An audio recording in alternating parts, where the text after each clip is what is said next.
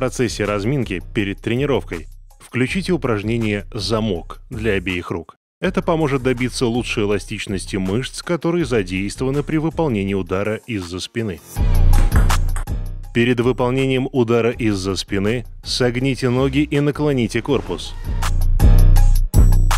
Плечо, противоположное от игровой руки, поверните вниз и вперед, чтобы иметь возможность больше закинуть игровую руку за спину.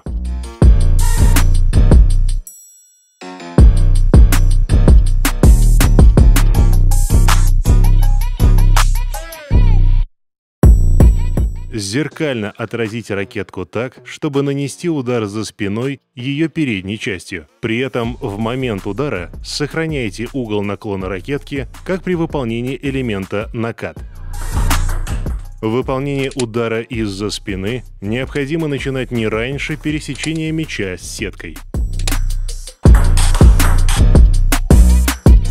Специально для теннисмания я разыгрываю фирменный худи. Победитель должен записать и выложить в любую из соцсетей ролик с одним из моих трюков. К своему видео обязательно добавь хэштег ttennismania 1, 2, 3 или 4, где цифра будет означать номер моего ролика. Из 5 лучших видео, отобранных мною в течение месяца, зрительским голосованием выберем победителя. Докажи всем, что ты лучший.